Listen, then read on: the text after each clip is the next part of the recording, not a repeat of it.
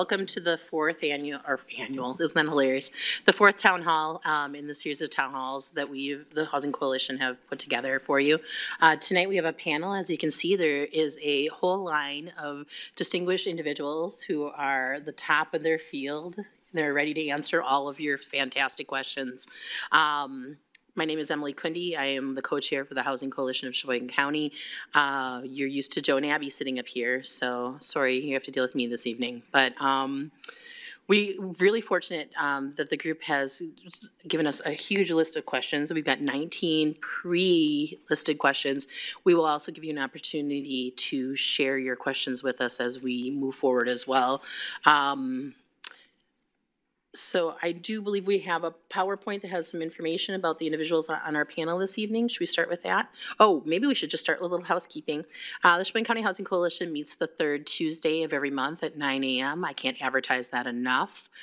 We are meeting virtually right now, so if you're interested in being a part of that, I'm sure some of the slides have our information on it, but Abby at Lakeshore CAP keeps the list. Joe from St. Vincent Paul and the Warming Center, he'll make sure you get on the list as well. So as we move forward, please consider joining us with the Housing Coalition. We're really looking to make action steps and do things for our community. We're looking to educate, advocate, and facilitate change. So tonight, we're really looking at a variety of things. Just to remember that we went through the Bridges Out of Poverty and the ALICE in our first town hall. Here's some information about the Bridges Resource Builder model.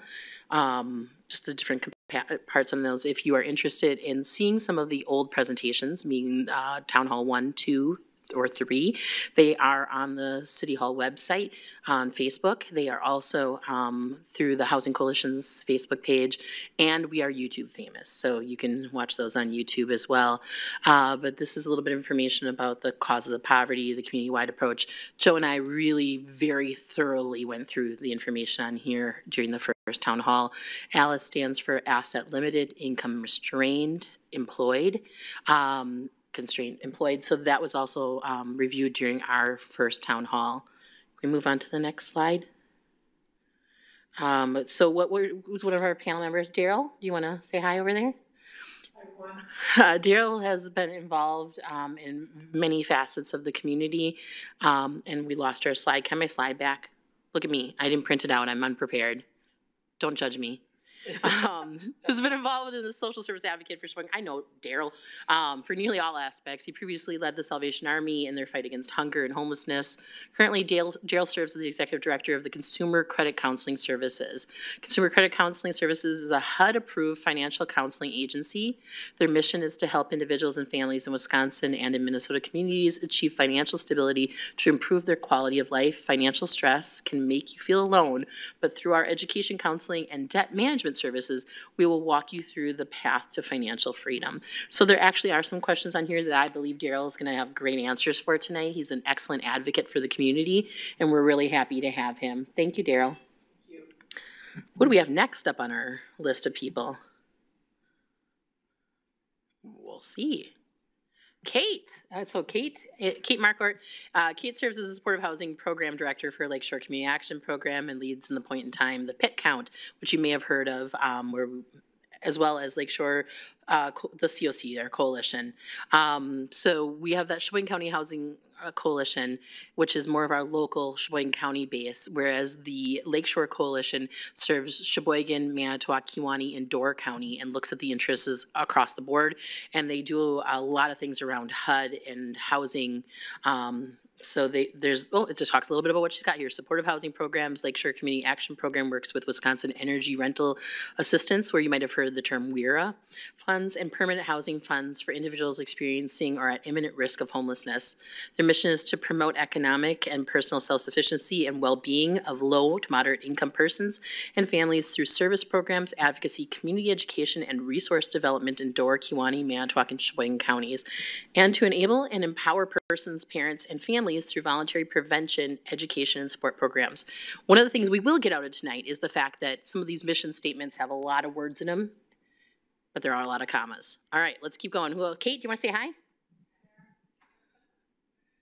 You find Kate? All right, so who's next? Scott, what do we got? Chad Pelishek. Chad is the Director of Planning and Development for the City of Sheboygan.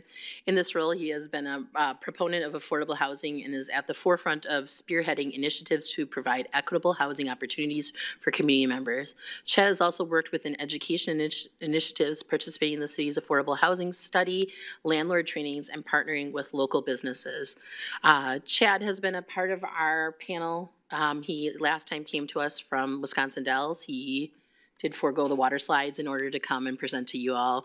And we were really lucky and happy to have him here. He's got a lot of knowledge and information, and he's got a lot to share tonight. Apparently, there are only 2 questions on the list he can't answer, so you're going to hear a lot of Chad tonight. Who else do we have? Brian. Brian, I'm not going to murder your last name. Okay, it's just Brian. Just Brian is the Executive Director of the Sheboygan County Economic Development Corporation. There he is. Say hi, Brian. Just Brian, like Madonna. So he has been working to develop a 360-degree approach to housing solutions in Sheboygan County by partnering with both for-profit and nonprofit agencies. The Sheboygan County Economic Development Corp, SCEDC, that's a mouthful as well. A nonprofit corporation works to build the Sheboygan County economy by providing project management and personalized solutions. We heard a lot from Brian last time as well. He had a lot of great information to share with us of new initiatives and ideas that are coming forth. And just so you're aware, I know a bunch of people that know Brian in the community and think really wonderful things about him. So he's not just good at what he's doing, he's a good person. So that's always nice to know as well. Who else do we have? Matthew. Okay, Matt. He's just going to go away, Matt. So Matt is a local landlord with mostly single home and duplex properties throughout the community. In his work, he utilizes a business approach while working with tenants to access resources when necessary. Partnership and collaboration are key components to a healthy and successful community. There's Matthew. So he's also a member of the Lakeshore Landlord Association. I've heard also a lot of good things about Matt in the community as well. So I've also seen some of his properties, and they're all really well taken care of and pretty amazing and sparkly shiny. So thank you for being here today. I think there are some really good things that you can share with the group too. So I appreciate the fact that you took the time out tonight. We looked at Matthew already? All right, well, Tracy. Tracy's a lifelong Sheboygan County resident. She has worn many hats in her lifetime and currently identifies as a mother, a wife, a caretaker, both personally and professionally, and a dog mom. You should see your puppy. We have been so fortunate that Tracy has chosen to share her lived experiences with the community through these town halls, and she said yes to coming back here tonight. So, Tracy, that's Kate. Tracy's got to be in there somewhere. Oh, look. Oh, yay! So there's Tracy for you. So she's going to be here to answer questions that you may have as well about just lived experiences and maybe some of the things that people in our community have experienced or gone through. She obviously can't represent everyone, but at the same time, anyone who's was here during our first town hall may have some questions based on the story that she told or people that have seen it since then.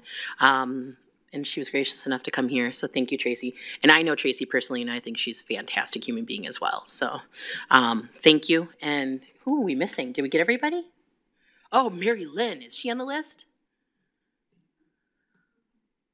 Scott's like, no. It's like The Price is Right, where we get to blame everything on the person off screen. Oh, there's Mary Lynn. She's occupying her previous seat. It still has her imprint in it. We're solid. Mary Lynn is a retired lawyer, practicing lawyer. However, she has had a long, passionate career helping underserved communities. So currently Mary Lynn is spending her time running and developing the Renters Eviction Assistance Project in Sheboygan County. The Renters Eviction Assistance Project aims to mediate landlord and tenant relationships and provide legal assistance to those facing housing insecurity who otherwise may not be able to pay for legal help. So right now she's been connected with Lakeshore CAP, and access to that program has been through the Lakeshore CAP website. So anyone who's been on the Lakeshore CAP website knows how busy it is. There's a lot of resources, a lot of assistance available through the Lakeshore CAP website. It can be hard to navigate, but if you do go through it and you look for the things and opportunities, there's a lot of options and opportunities, and one of them is Mary Lynn's program. can connect you through there. So that's our panel tonight. I just want to say thank you. Give them a quick round of applause for showing up. Yeah, you can tell we're a quiet bunch here. I think that I really wish that I'd brought my computer tonight. That was one of the things I forgot, and I was going to look and see, does someone have extra questions and answers and keep an eye on the crowd? Do you have it? You just, as like people decide to put questions in the thing. We're working here. We're working here, guys. This is what happens when we all show up late. No, it's just me. Never mind. We got it? So if anything else shows up in the chat box, Joe is going to be the voice of the people, and he will step to the microphone, and everyone's going to be speaking in the voice of Joe tonight. So anyone in the audience. If it's a ladies' question, are you going to use more of a high-pitched tone? All right, we're really rolling tonight. Okay, so we're going to, like I said, we have 19 questions to go through. The style and format that we're looking to do this evening would be that I'm going to read off the question, and the individual who feels like they have the answer for it will give it a little wave, and Scott's going to turn on their microphone, and they're going to share what they feel are the best answers to that question. In addition to that, we have other panel members that may have other things to add, share, or enhance the answers to each question, and they will then raise their hand and we will move on through them. This may spur a discussion. It may spur some questions that you didn't even know you had until some of these answers started coming forward. So please add your questions to the chat box or wait till the end, in which case then Joe will chime in. And he will do his best to imitate your voice if he knows you personally. I just made that up. We'll see.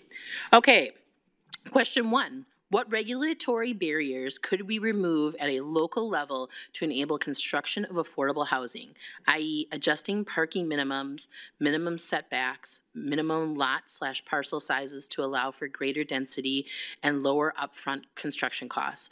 Who would like to start with that answer? Chad, all right.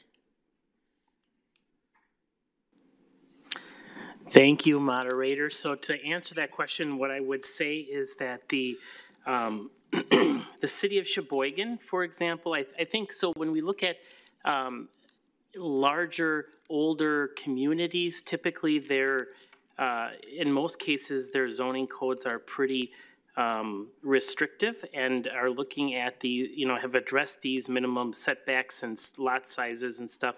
And so there's minimal regulatory barriers, I would say. For the city of Sheboygan, for example, our minimum lot size is 60 by 150.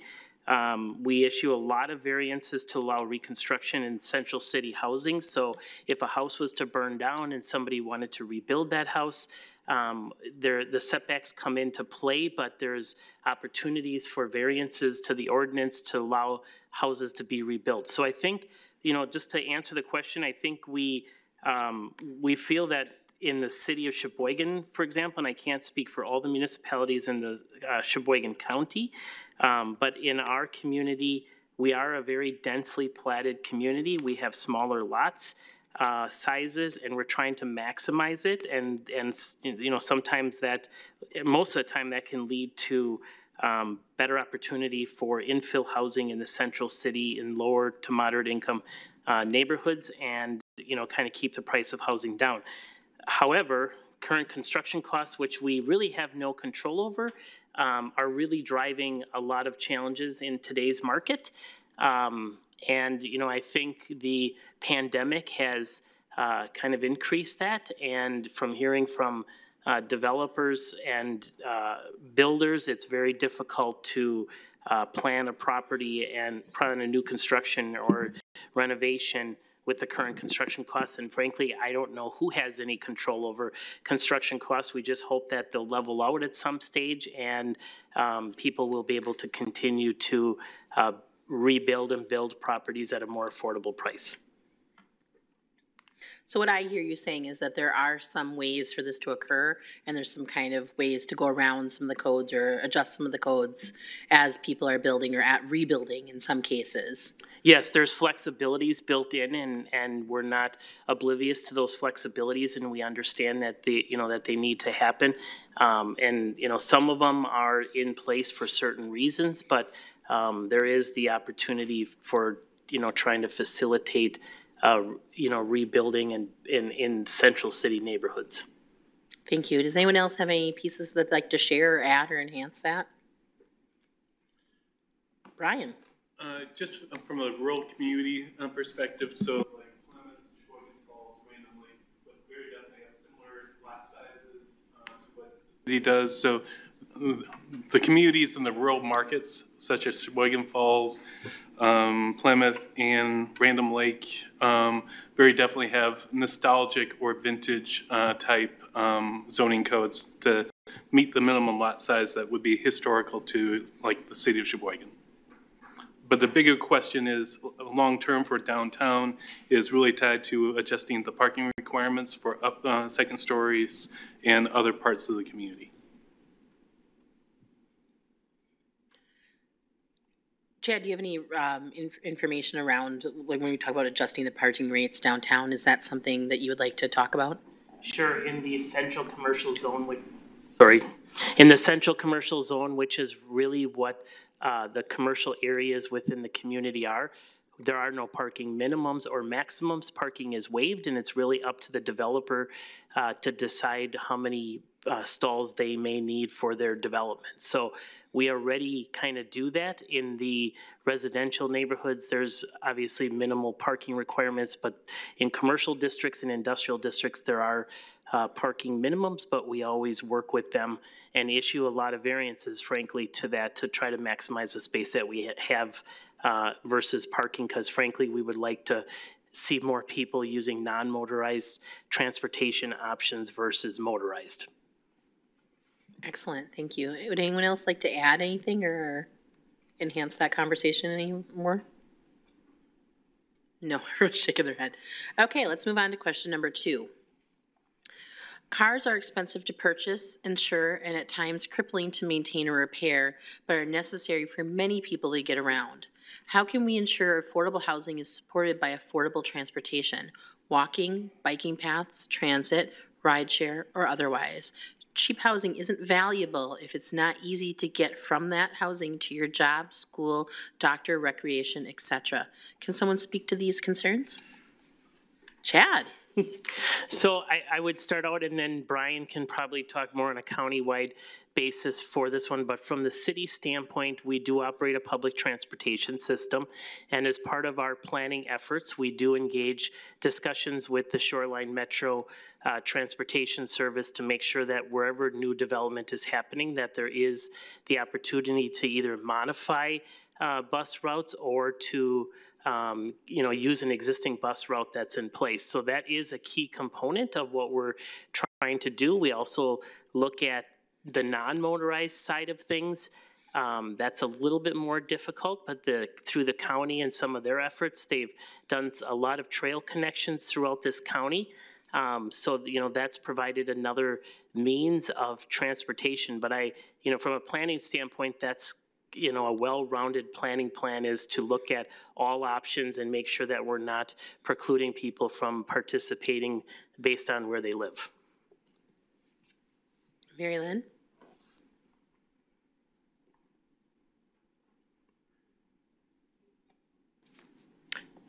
Thanks. I would also add in, at least the last time I looked, there is a reduced bus fare for low-income people, and that information may not be widely available, but when you think about living in a big city, buses are where it's at.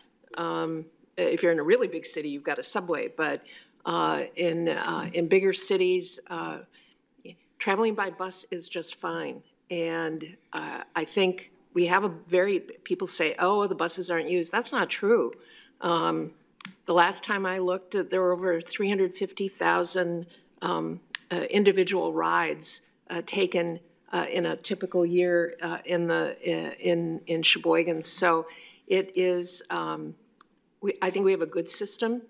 It's limited because everything is limited these days, but I think it's something that the more we can make people aware of it, the better it is.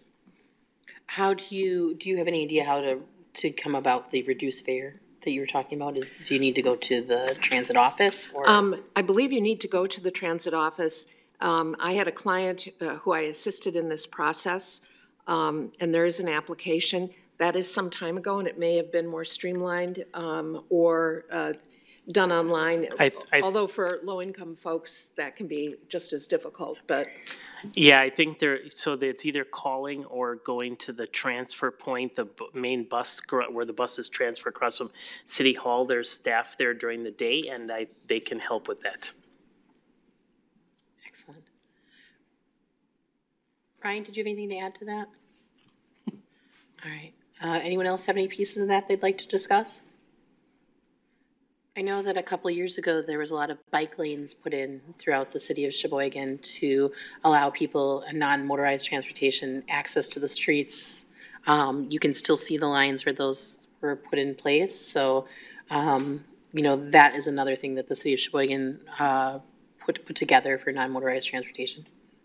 The other thing I would say is some people like them, some people hate them, but last year was the first year of the scooter program, the Bird Scooter program, which will be coming back at the end of this month again. But you know, for a community, we had 300 bikes last year. They were used over 55,000 miles, which was the largest municipality in the state of Wisconsin.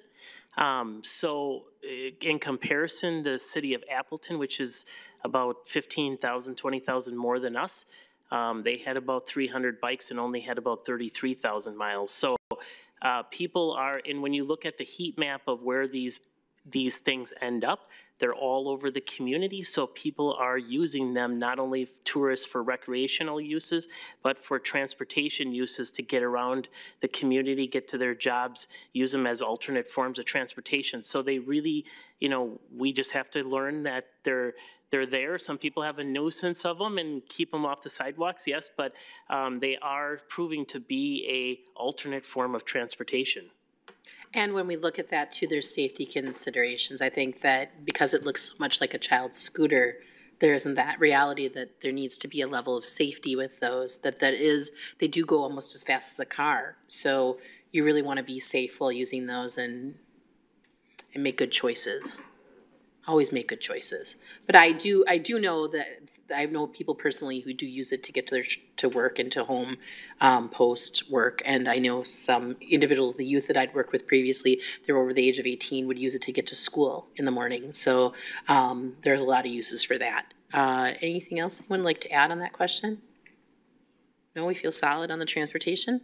In what ways can housing solutions in Sheboygan be more equitable?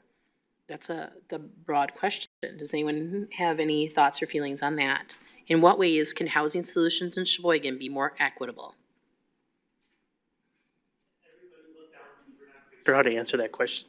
I'll just start and then I'll look to Kate because she might have a little bit more. But I think, you know, the whole idea of investing in affordable housing, which we've been talking about, I think is a piece of it.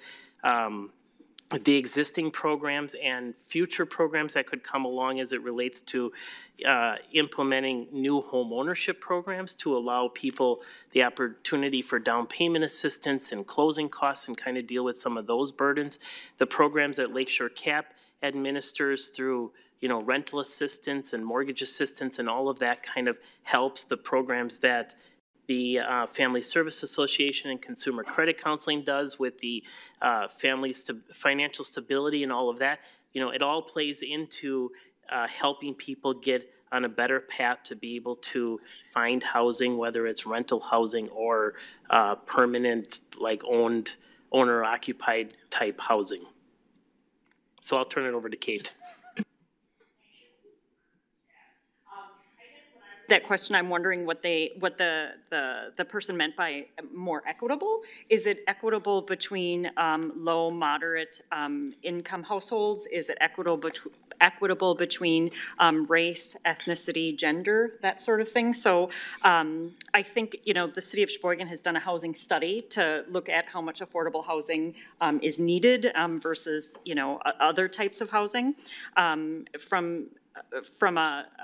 From my perspective at Lakeshore Community Action Program, certainly we also review data that would tell us across race, ethnicity, and gender boundaries, like who is receiving our assistance and if there's gaps in those types of services that we offer.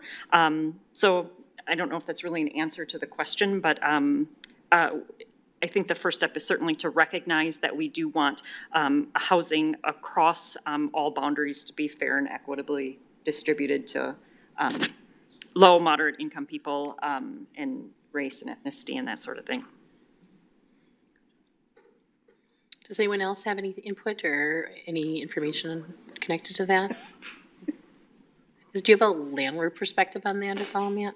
Not to put you on the spot, like I totally put you on the spot. I guess, I kind of back to what you said about not really knowing what the question really means. And I guess that's kind of where I sit with that is I don't really know how to answer it because I'm not sure what the question completely is, I guess. As a landlord, do you feel like you choose, like because there's restraints on who you can discriminate against in housing, and there's ways around that. Well, not around that necessarily, but when you look at that as far as equitable, that there's parameters already put in place as a landlord where you're required to be equitable, correct?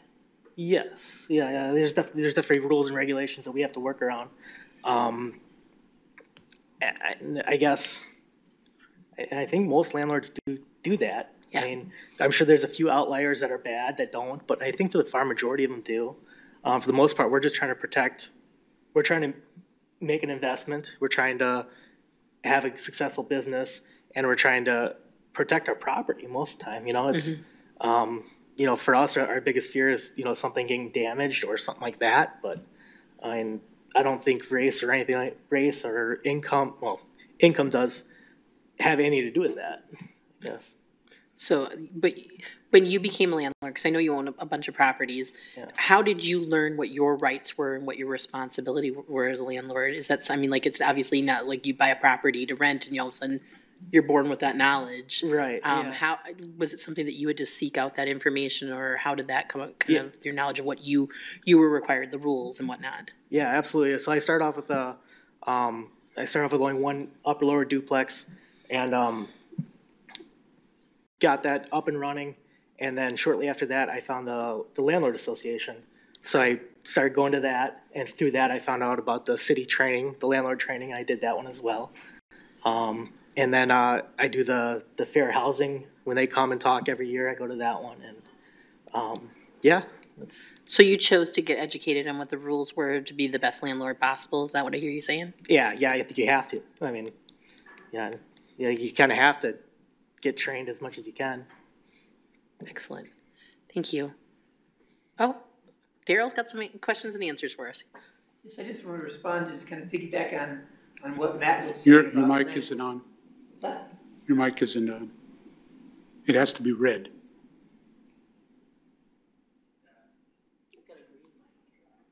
There it is. There we go. You got Daryl. He's live. I just wanted to kind of piggyback on some of the things Matt was saying about the landlord training.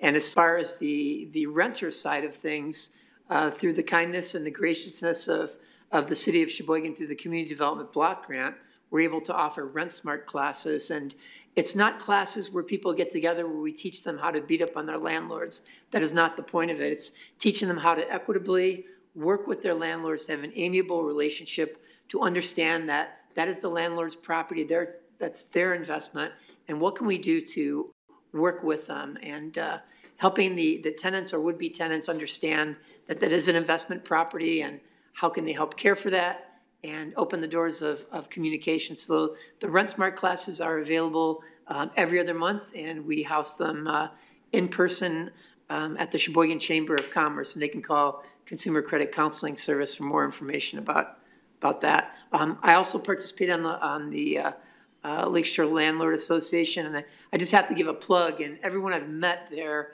these landlords are very concerned about their tenants. They go above and beyond to help their tenants and are very well vested in them. I'm just very impressed, and I've not seen that in other landlord associations, so I do tip my hat to them. Even though that we did say that the equitable question is a difficult question, which it is, it certainly shows just by the discussion that's going on here, just in this little question, how it can be expanded to many ways of looking at equitable in our community. And so I think that there really probably needs further investigation by sitting around a table and in groups and talking about equity and what does that really mean. I mean, you've all talked about different equitable types of things that go along with that.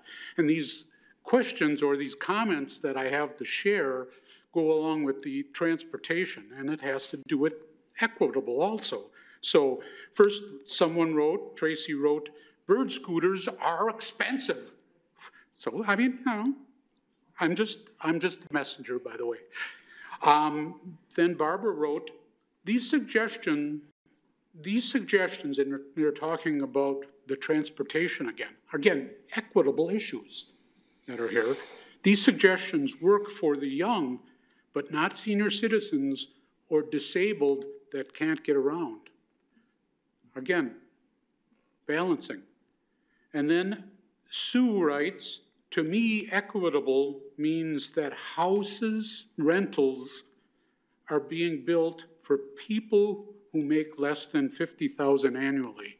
So again, that's another, looking at it from the perspective of the person that's looking at what the word equitable means. So I wanted to share that. And I'll maybe have more now that I've shared some, so. That's a great interlude. Do I get, oh, here we go. That was a great interlude, Joe, thank you. I didn't hear any of the voices that you promised me, but thank you for sharing those with us. I agree. I think that we've addressed some of those ideas around equitability, even around financial, when we talked about affordable housing and access to affordable housing, but there are a lot of different ways to look at that. The Housing Coalition is looking at ideas around equitability as well. This next month, someone from the DEIB, the Diversity, Equity, Inclusion, and Belonging Housing Group for Sheboygan County, is coming in to speak about what they're working on to the Housing Coalition and what some of the ideas they have for around diversity, equity, inclusion, and belonging in the realm of housing. So that is something that is always being addressed and looked at. I think that this also could be addressed further as we do more town halls. The group has already started talking about what we're going to do for our next series. So as we hit specialty populations and different deep dives into some of the topics that we've already brought up, there is the opportunity to talk more around the DEIB ideas in housing. Does anyone else have anything to share based on Joe's comments? Go ahead, Matt. One thing I was going to say is that when they mentioned about housing for people with lower incomes, with recent pays going up, it's been much easier to get people qualified for apartments lately. I've really seen that a significant upkick in that. For our rentals, we do a 3-time multiplier for income, for rent. So you have to make, rent can't be less than a third, rent can't be more than a third of your income. And it's been much easier to get people qualified lately. So. That's good to hear too. All right, so we're gonna move on to, believe it or not, question 4. I want to know what or where we can get housing, etc., to help with homeless 24 hours a day. We all need help at times. So I think the question here is around getting assistance with housing. Can you take 4 or 5 together? All right, we can definitely do that. We have some arms raising over there. I'm going to also read question number 5 because it relates to question 4. How can we open a day center that is available during the hours of 7 a.m. to 7 p.m., or a center that is both a warming center and a day center? Oh, and we're going to include number 13 because you guys all have similar ideas here. What are people with children supposed to do when faced with homelessness in winter and the shelter is full, which is nearly always is? So I'm going to be honest with you. I think I might start with this one. You comfortable with me starting with this one? All right. So hi, my name is Emily Kundi, and I am a co-chair for the Housing Coalition, and I am also one of the subcommittees of the Housing Coalition is the After Hours Committee. So with the After Hours Committee, in Sheboygan County, we've been looking at what do we do with people who are literally homeless in the middle of the night. You know, a couple years ago, There were reports that came out of Milwaukee and Green Bay that someone had frozen to death outside in both of those communities, and my heart hurt. It was really hard to look at. It was hard to hear, and I was like, not in my community. We brought it up in the Housing Coalition that this was occurring elsewhere, that this is something we did not want to happen in our hometown. The Housing Coalition started this conversation. It moved into the faith-based community where they really ran with it, and we're like, what can we do to build a warming center in our community? So when we did that, like a bunch of really great minds got together. They were able to run that out of the Salvation Army's lower level the first year. It wasn't the best space for that, so they looked into their congregations and community and were able to move it to another location. And it is running, last year I believe it ran for a month, Joe, am I right?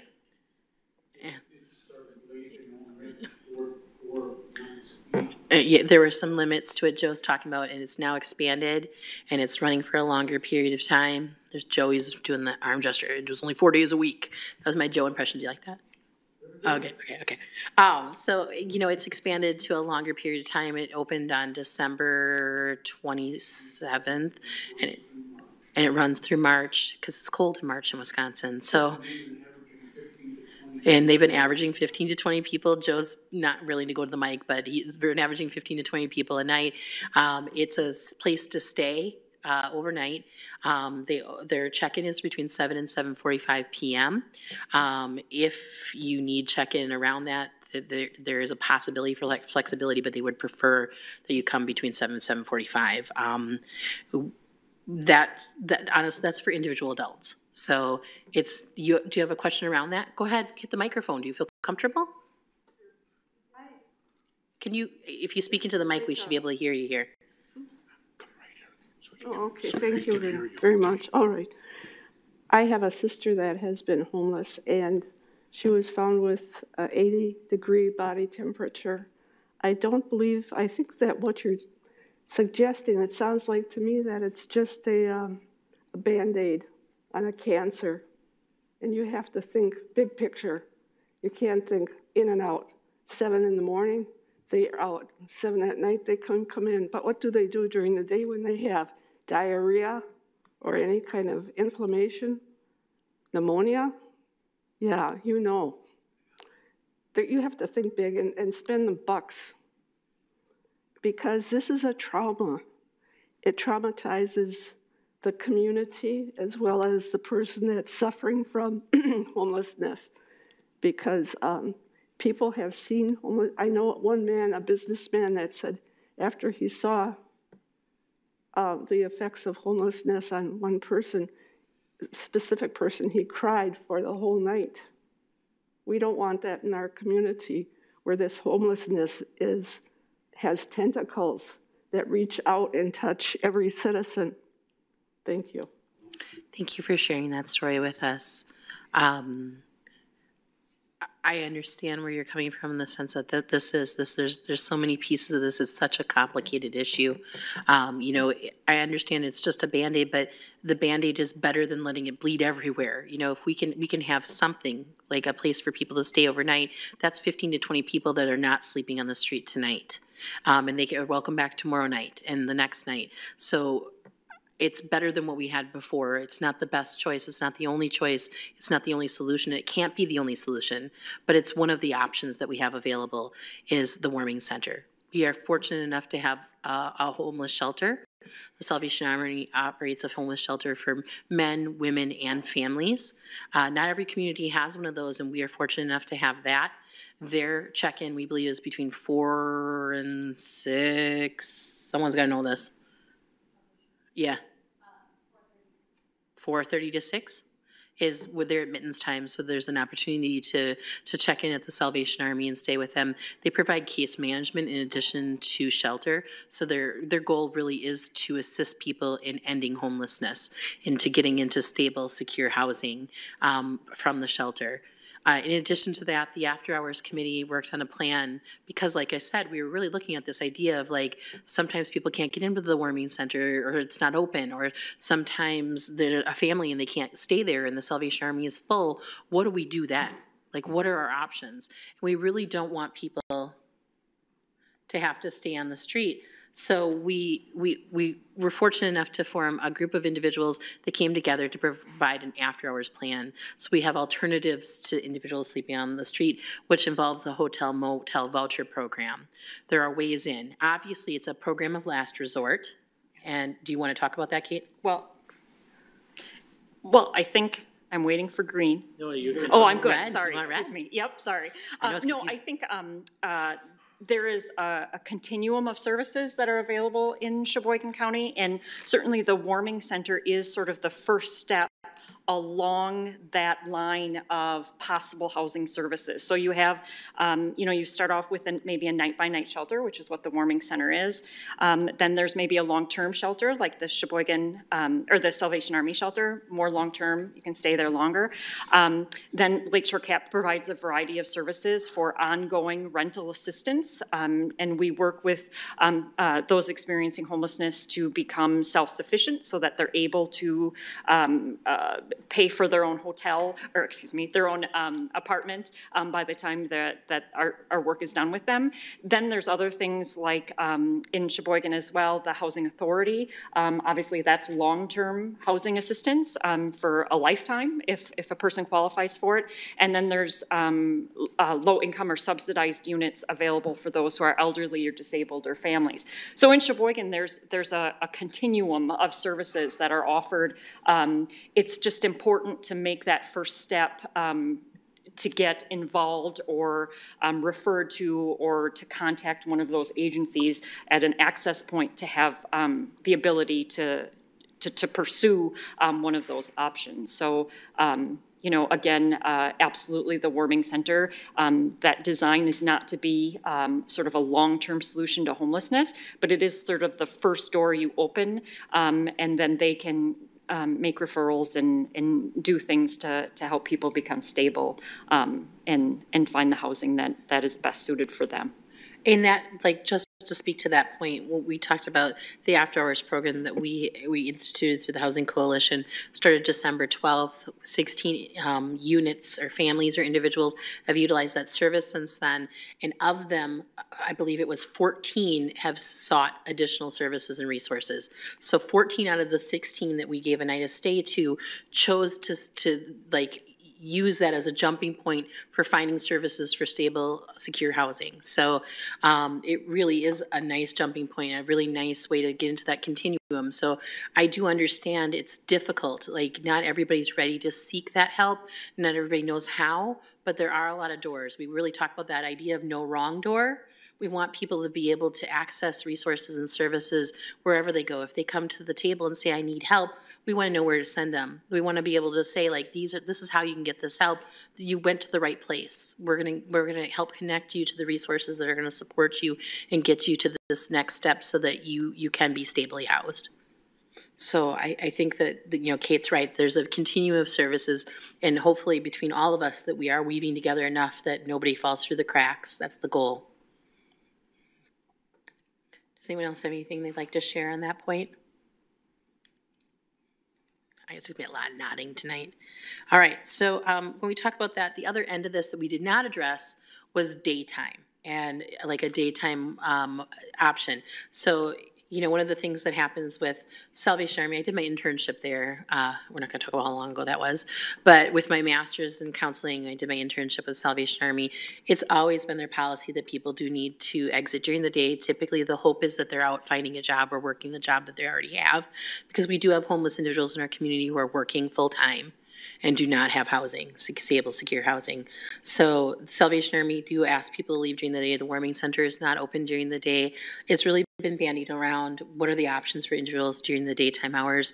A lot of people do spend time at the library. Santino Laster is actually my co-chair for the Housing Coalition, and he works for the Mead Public Library and works with individuals through resource finding and security through the library and community liaisoning.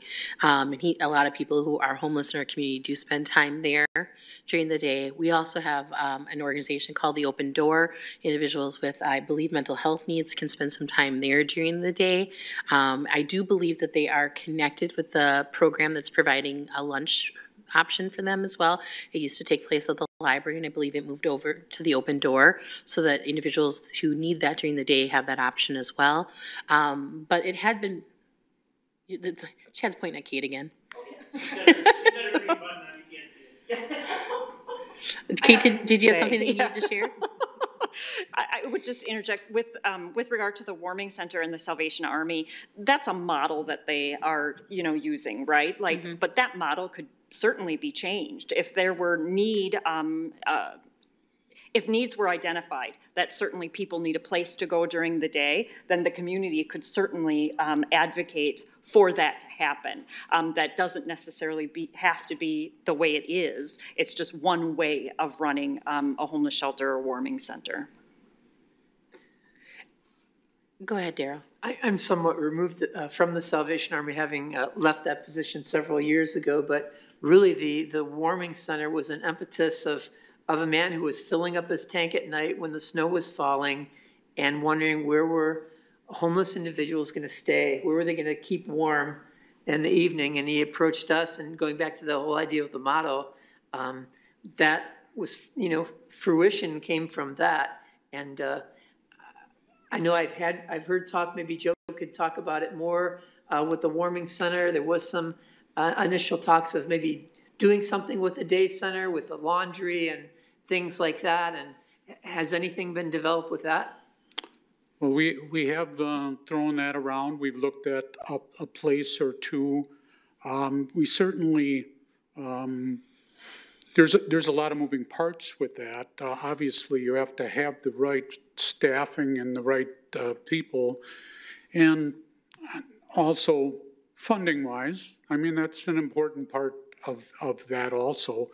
So really, I mean, my opinion is that need exists in Sheboygan.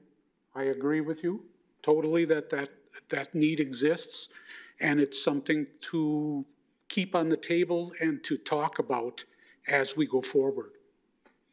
And honestly, like as the Housing Coalition, perhaps that's a future conversation when we talk about action and facilitating change. That is something that as a group, maybe we need to look at moving forward as well.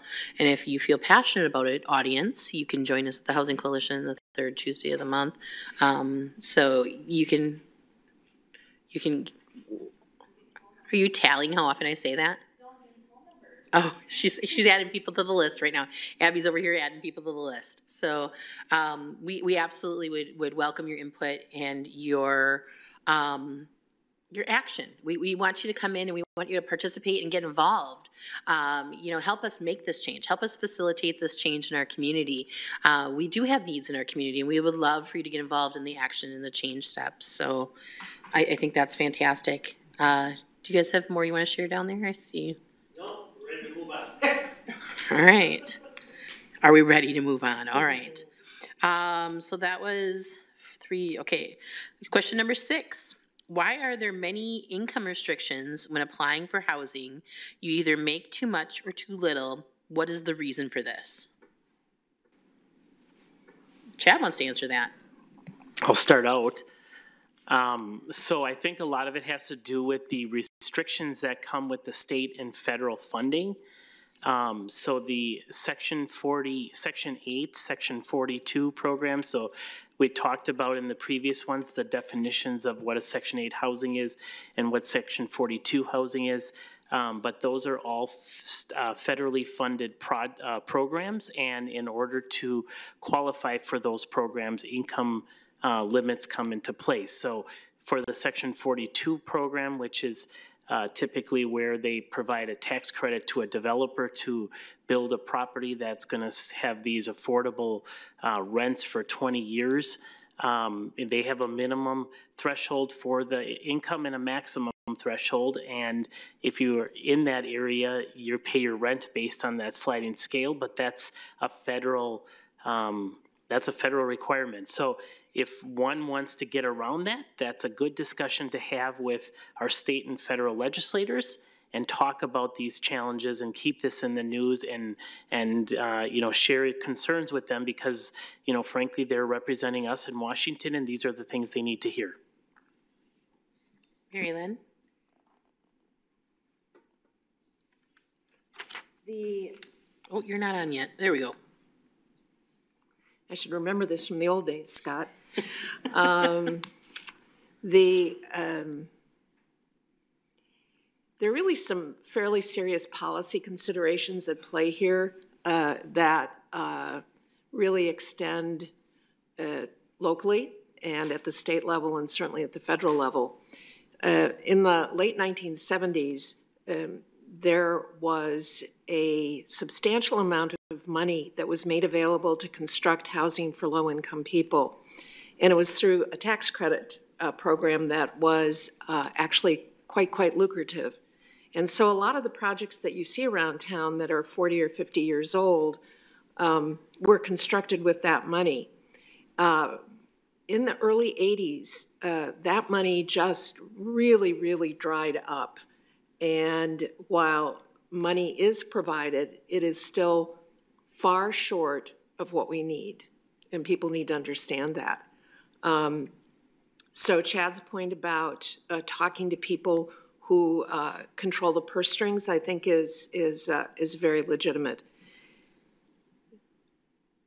One of the, you know, the federal poverty guidelines, I remember at a council meeting, someone bragging that Sheboygan's, only 5% of Sheboyganites were below the poverty level.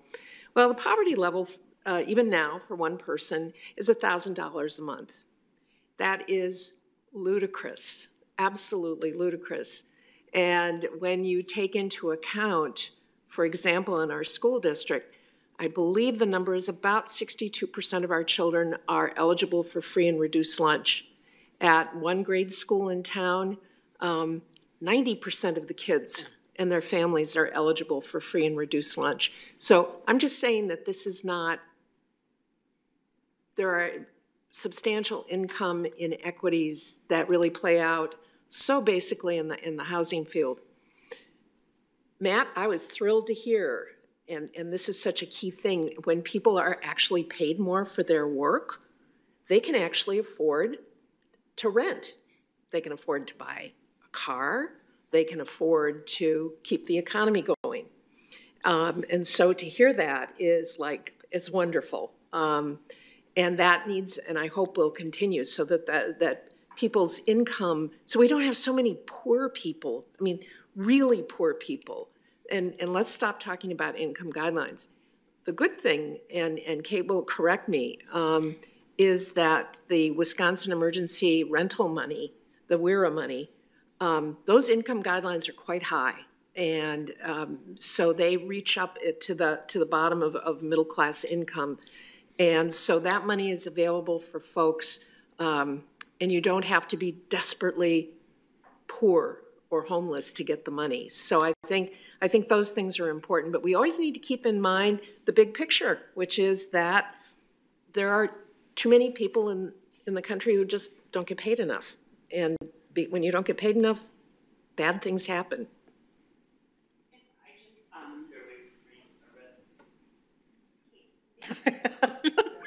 Hi there. And I just wanted to interject down to like the individual level, like we can talk big picture and then we bring it down to the individual level. So Lakeshore CAP provides rental assistance, case management and rental assistance to those who are experiencing homelessness, who are literally homeless, who had been sleeping in their car, exiting a shelter, fleeing domestic violence.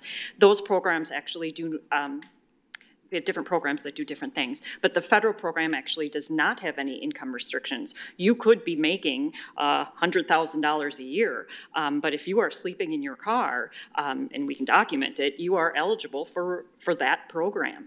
And there is no ceiling to that program either. You may not always get a rental assistance benefit, because if you're making too much and you can pay your own way, but you can still tap into the case management and supportive services for some of those programs. So granted, income restrictions does come into play with some of our funding, but not all of it. I have a question for Chad.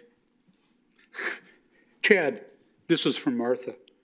Chad, in your presentation from the Dells, you shared several affordable housing projects. Are these projects fully approved and will go forward? And if not, do you think there is a good likelihood that they will. So I'm culprit of starting before it's on too. So unfortunately, we found out today from the state of Wisconsin, the Department of Administration, that the ARPA, American Rescue Plan Dollar Act funding that the state released, they did not award any funding to the city of Sheboygan. We had submitted for 2 affordable housing projects and for some improvements to a park in a qualified census tract, and we did not receive any funding out of that program. So we will have to go back and relook. If you recall, one of those was going to fund some financial issues with the Partners for Community Development Affordable Housing Project at 13th and Erie Avenue. It was going to fund the Commonwealth one at 14th and Illinois. So now it's on the city to figure out. We've got some thoughts on that. I think we have some flexibilities with our American Rescue Plan dollars, but they are still applying and are waiting for award through the affordable, the Section 42 WIDA tax credit program to fund the majority of those projects. So they're not a given yet. And hopefully we'll get some funding allocations to the city for affordable housing from this WIDA Section 42 program, that those projects can move forward. But we were sad to hear today the fact that the state did not give the city of Sheboygan anything of their $240 million, and affordable housing was one of their main activities. And interestingly enough, they did not fund a ton of affordable housing across the state either. So I'm not quite sure what that is, but we'll see where this goes from here. Chad, you keep saying speak to your legislators at the state level. Apparently this is one of those times where that could probably help. What level at the state are we looking at to let them know that we have feelings about that? I would say it would be, well, the challenge is our state legislators that represent the city of Sheboygan are Republican and the governor is Democratic. So, you know, if you go to our legislators and you share the concerns with them, as they've told the city officials that, you know, they have no control over what the governor is doing. So we have a split line here. So I don't know that it's going to make a lot of difference going to our current legislators that represent the city of Sheboygan. Thank you. That's sad news, though. We're over here. You should have seen Abby and my faces. We're actually mirroring each other when we were a little bit shocked because we were so hopeful for the housing project. So what you're saying, though, Chad, is that those projects are not necessarily dead in the water. You're just reorganizing and refiguring out how to afford the options. Correct. And I don't know if Brian wants to talk about oh, I got to wait till the next question. Anyway, so there is some opportunities with what the Economic Development Corporation is working on that will help in this, and the city did receive $22 million out of the American Rescue Plan, and we had originally dedicated the majority of the funding to 2 water and sewer projects, but one of the sewer projects looks like it's going to get the only sewer project looks like it's going to get some FEMA federal funding, so that would alleviate some opportunities for this council to consider rededicating funding where the state didn't come through. So we're hopeful, and I think we have some opportunity to still see some success, but we just have to deal with the diversion in the road. So, Brian, would you like me to ask the next question? Is that where we're at? All right. Why is housing so underfunded? It's difficult to find adequate housing that's at a reasonable price. Is that the question you're looking for, Brian?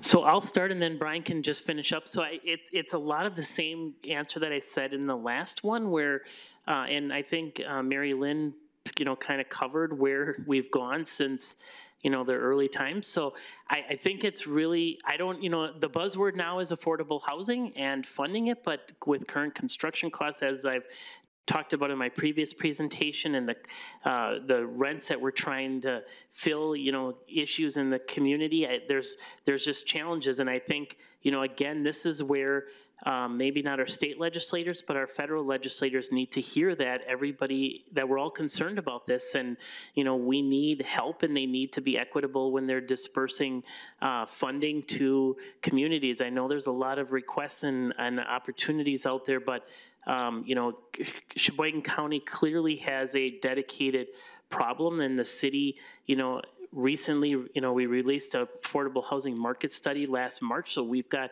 good data that shows that there is a demand. We've got 3,500 jobs open in this county. So there's a lot of challenges that need to be met, and I think this is the time we're connecting with our legislators and connecting with our friends in our local private sector, and with that, I'll turn it over to Brian. As far as with housing and being underfunded, it really goes back, and this goes back to my presentation last town hall, is since the Great Recession, just a lack of housing has been built because of all the financial challenges. So this is a national issue, and trying to get entry-level homes with the construction prices that are going on right now is very difficult. Since we do have so many open positions, the SCDC, which we're about removing barriers to employment, but also to growth. So tonight we'll announce that the SDC with several of our partners have created a pool of dollars at $8 million to go toward finding property, infill development, and or new construction to fill the entry-level home market as well as affordable homes, and trying to fill gaps where our legislators are not being proactive in making housing projects move forward. This is not we're at 8 million right now. Our goal is to get to 16 million. So tomorrow morning on Friday, we will be sending out that press release, but we announced that to the county board today. As far as the recommendations for ARPA at the county level, there is a recommendation to use around 3 million of county ARPA dollars for this type of flexible funding. We'll have some flexibility between the income levels. As a nonprofit, I want to stress that the fund that or the pool that we've created, there is no profit coming back to the SCDC. What we're trying to do is come up with strategies that bring the prices of homes down to affordability, that if you're between $15 and $25 an hour, that you're going to be able to find a way to get into a house. And so that is with the current construction challenges and material costs, that is, we're going to have to look at different models and potentially create some new ones in order to really collaborate across all organizations and communities.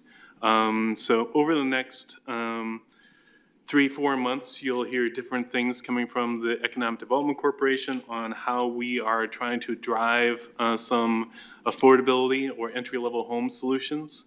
But also we want to partner with developers and or municipalities in filling gaps so that we can bring projects to market. Because our goal with this pool of dollars would be around 600 housing units over the next 3 to 5 years. And that sounds like a lot, but that is a small number of what we actually need in the marketplace. What we're trying to do is reopen the entry-level home market, which has disappeared since the Great Recession. And once contractors can see it can be done with the reduced lot sizes and other things that we need to partner with municipalities, hopefully we can get that market to function normally. The housing market in Sheboygan County this last summer, I think if you've watched real estate at all, there was a 10-day supply of houses. So when a house went on the market, 10 days later it's sold for anything under $250,000. And that is not affordable to everybody in the county. So the reality is we do not have enough housing units to fill the positions that we need. And over the next decade, with the retiring of the baby boom generation, we're going to need to really up the number of housing units going in Sheboygan County. So part of our role is to make sure that we identify sites throughout the county, but then partner with municipalities to make sure that they come in at a price point that is affordable to the general population. Go ahead, Kate.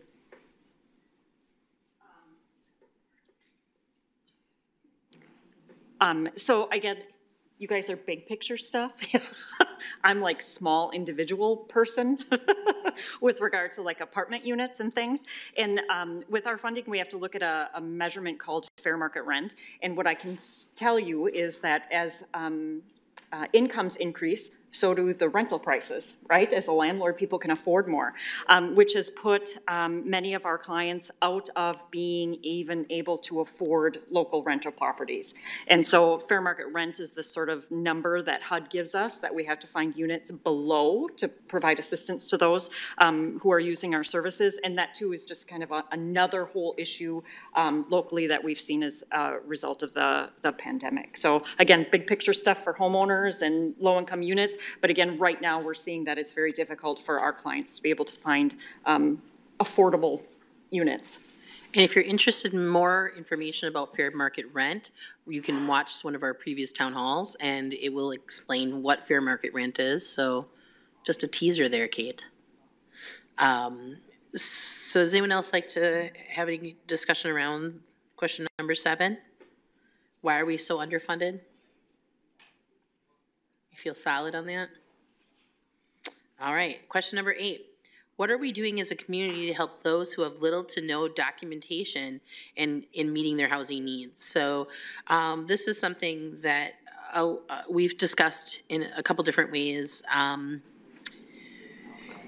the group here kind of had some questions around it, but basically when you're working with individuals who don't have any documentation, and it's very difficult for them to find housing, whether they don't have it because they don't have it or because there just is a lack of documentation. Kate, you had ideas around that? Go ahead, Kate. Sure. So again, when you're receiving assistance through us, we are required is a strong word, but we are asked to get IDs and social security cards of our clients. If they don't have it, that's okay. We're not going to deny someone a housing assistance program because they cannot provide a social security number or an ID at that time. If they can get it later, fantastic. If they can't, that's okay. We're a nonprofit, so we can skirt around some of the rules with regard to social security numbers and that sort of thing.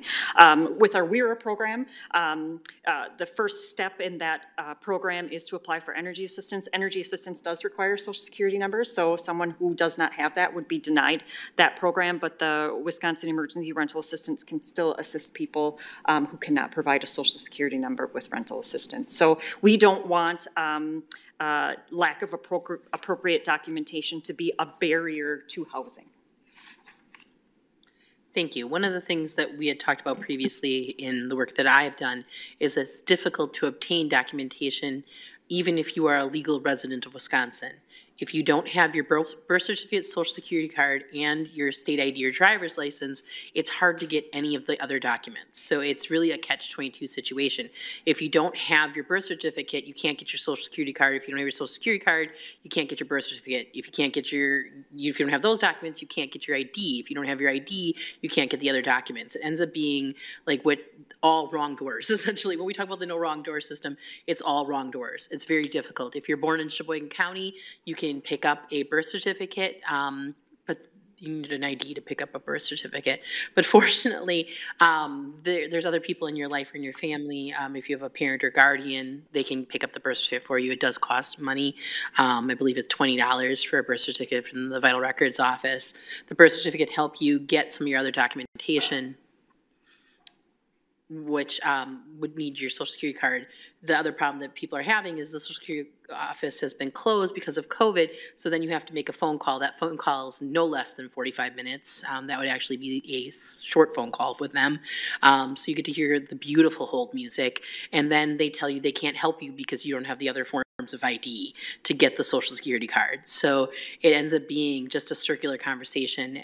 In my work with youth in the past, runaway homeless, unaccompanied minors and whatnot, when they have tried to get their documentation, it's been the runaround. It's a very difficult cycle. So there's individuals who don't have documentation because they don't have the ability to have documentation, but there's also individuals who don't have the documentation because it's so difficult to get the items that they need. So there's been a discussion of how to make those processes easier, how to help people get those items. You know, we've talked with the school district, we've talked with community members on how to make those documents more accessible for those people who should have access to them. And it's just a difficult process. We're very fortunate that the state of Wisconsin will let you have a picture ID for voter purposes for free. So if you have your other documents, you can get a picture ID from the DMV, but you have to have those other documents to make that happen. So, you know, the question, like Joe had said before, there's many ways to look at this. Even when we look at it from this perspective, it's individuals who do not have the documentation, and there's also individuals who do not have the documentation, but those could mean two different things. So, it's a process, but there are people out here in the community who will assist you in getting those documents as you move forward as well, and help you, because the doors are difficult to open, but there's ways through. So, did someone else have something they'd like to share around that point, or do we feel like we've?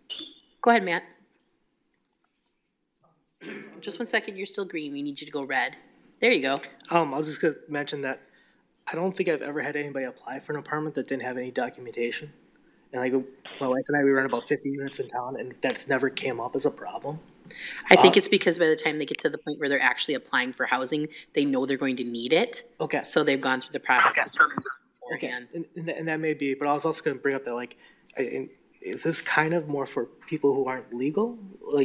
That's the other form of not ability to get documentation. So if someone's here and they're undocumented, so they came to this country without the necessary documentation, that's one way to look at it. And then there are people who are here who are legal residents of Wisconsin and still have difficulty getting their documentation that is accessible to them. I was going to bring up, you know, as a landlord, like, I guess I care way more about their income and their ability to pay rent than their legal status, I guess. And I think that probably goes for almost every landlord. You know, like, we're more worried about that,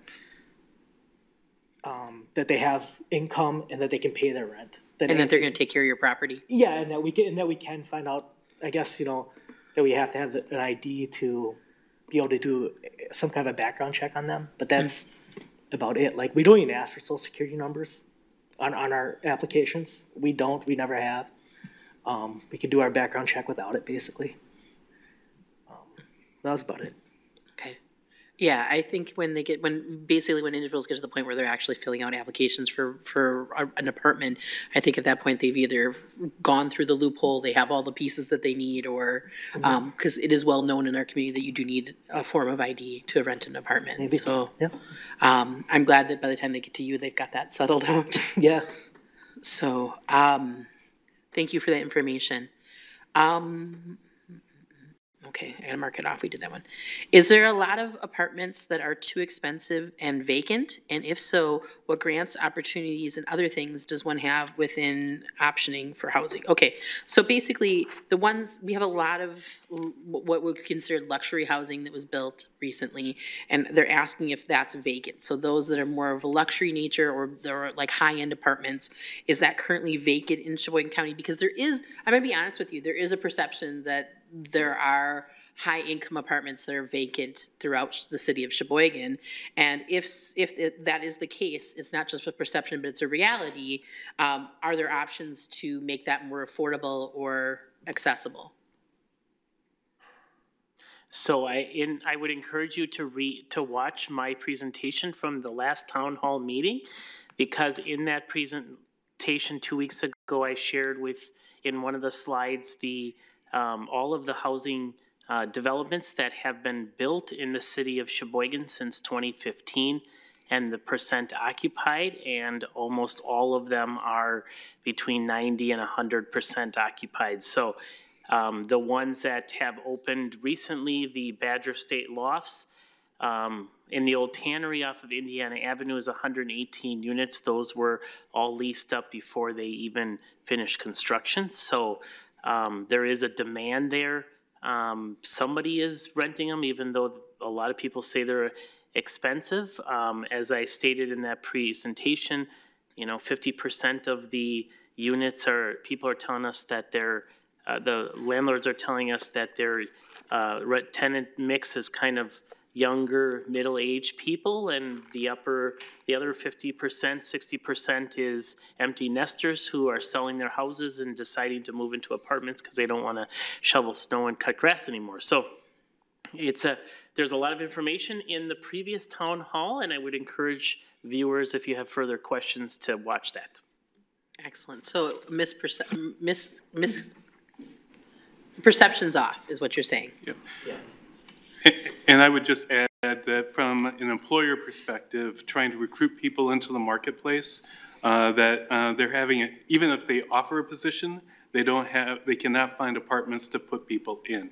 So from an employer perspective, the lack of available apartments is actually a deterrent for relocation of people to try to get into the market, to fill the vacant positions that we have.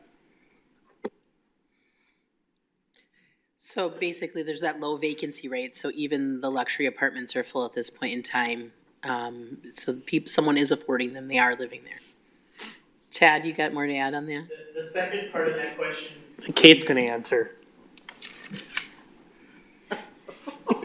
We're having a lot of fun on this end. I know, he keeps pointing at you. Like, every time there's a question, he's like, hey.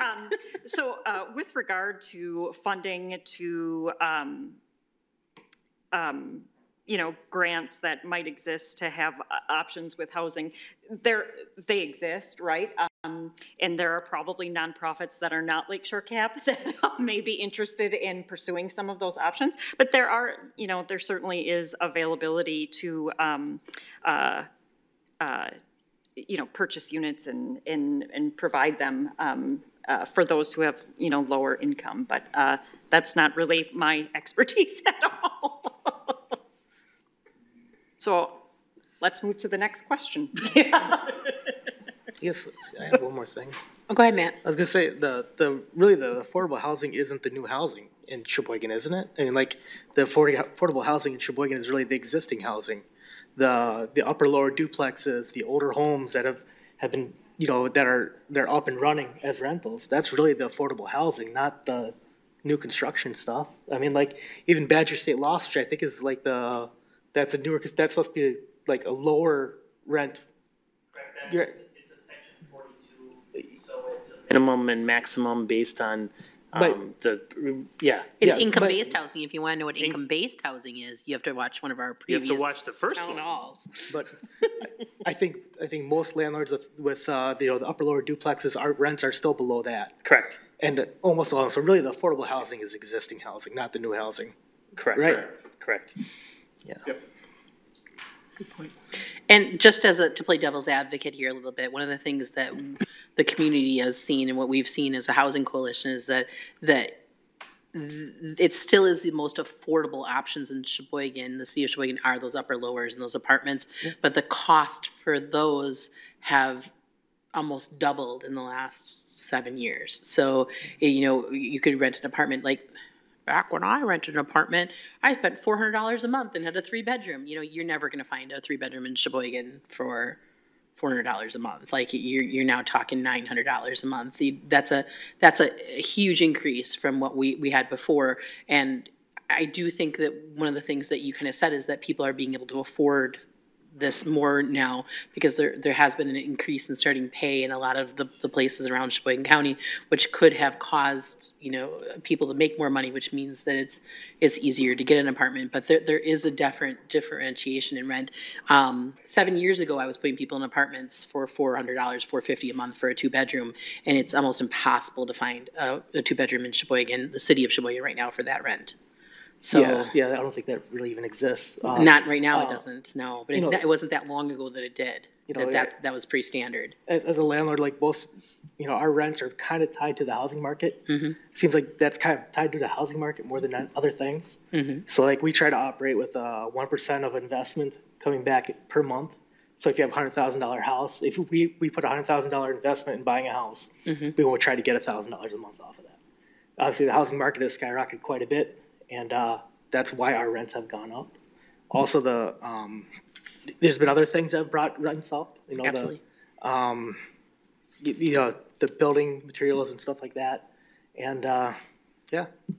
Yeah, and I don't have a judgment or like a feeling about it, but it is a reality for the people living in the community, you know, that this has changed dramatically in a fairly short period of time. When you look at it, the rents have gone up quite a bit, and I don't know that the wages have gone with it as much as we would like sometimes. I think it's better than it's been, but when we look at that, like if you watch one of our earlier town halls, you know, how much do you have to make? Because you're talking like a third. It's 30% is what we want. 30% of your income towards your housing expenses, not just rent, but utilities and all the pieces that come along with your housing. So when we look at that, like how much do you have to make to be able to afford an apartment in Sheboygan, you know, at this point in time? And we were looking at that, and certainly watch one of the previous town halls to look for the math on that, but it's hard, you know, it's difficult. So, you know, when we play devil's advocate, that's a piece of that. You want me to get back to the questions, Joe? There's another one in there? Okay. Who works with families to buy a home with less than perfect credit? Yes. Oh, Daryl and Kate are fighting over this one. Yes, thank you. I've got one in my wheelhouse, so I think I can answer this intelligently, or at least, no, I wouldn't pretend. I'll give you the straight facts. But we often receive referrals from lenders to work with their clients who are very close to being able to purchase a home. We know right now in Sheboygan County, inventory is obviously very low. I think the last report I received, there were 62 houses available, and those go quite quick. But we have referrals from lenders, and they'll say, hey, can you work with Mr. and Mrs. Smith or to do some credit building activities? And that's what we'll do. We'll work with them to do some credit building activities. We'll report back to the lender, and it's really an open dialogue with us working with the lenders. Unfortunately, sometimes people are ready to purchase a house and are not quite ready. So due to some of the programming we do, opening the door to home ownership, we teach them everything they need to know to purchase a home from A through Z, including maintaining that home, asking them the most important question, are you ready to buy a home? And we can work with the front and back end ratios to get them to that point to do that. But more than willing to work with anyone to bump up their credit, whether it's to buy a home or just to get out of debt or be in a better financial position. Tracy, you just bought a house recently. I did. So the first place we went to, we didn't have a down payment. We were going to hopefully utilize a down payment assistance program, but unfortunately they were not set up with that. So we were kind of sent on our way. We weren't even told anything about you guys or anything like that. The next place we kind of took a year off. It was a bad situation all the way around. So we kind of took a year off from looking, and then we went to a bank, and we had the credit, and I guess I should back up. We had the credit even when we went to this lender, but because we didn't have that down payment, they wouldn't work with us. So we had a down payment, and we went to a different lender, a bank this time, not a mortgage broker, and we were turned away because we didn't have a big enough down payment for them. And I was like, what the heck, you know? So then we went to a different mortgage lender, and that person was able to work with us. Nowhere in there were we ever referred to you or said we need to do, you know, you guys need to do this or that. It was, well, no, you don't have the credit, you don't have the money. But then when I called them back, okay, yeah, you do have, you know, the credit, but you don't have the money. And then it was, you don't have enough money. And then the next guy, like a week later, was like, yeah, we can work with you. So it really depends on who is willing to sit down and really look at your situation and to really look at, you know, to help you. But in no way, shape, or form were we ever told to see you guys, to see if, you know, we could do something, or, you know what I mean? Like, we found out about you guys after the fact, but regardless, it wasn't a good experience at all. And then Tracy, then you had to fight the really, really strong housing market. Yeah, we closed the end of April last year, so it was rough. Luckily, we were able to bump up our offer and things like that. But then again, we found somebody that was willing to work with what we had, you know, and we had a really good realtor, and it fell into place. It wasn't the best adventure of your life? No, not at all. I don't recommend it. It's a beautiful house, though. Yeah, thank you. Well, we're talking about renters and we're talking about people buying homes, and Barbara has a question that goes along with protecting tenants from. So the question is, who would people go to in the city or the county for advocating ordinances to protect tenants paying excessive land rents in manufactured house communities? These ordinances are being enacted across the United States and in counties and cities against predatory corporations. So there's really two questions going on here. Many senior citizens have lost their owned manufactured homes because of the corporations are coming in and so forth. Any thoughts on that, anyone? Are we talking about like reverse mortgages? Corporations have been known to come into cities, and I don't know if we have that issue here in the county or the city, but some large corporations come up and buy homes up, so then they're not, and then they can jack it up and they refix it and then they sell it for a higher price. Manufactured homes? Yes. Yeah. And, so that's and a mobile home.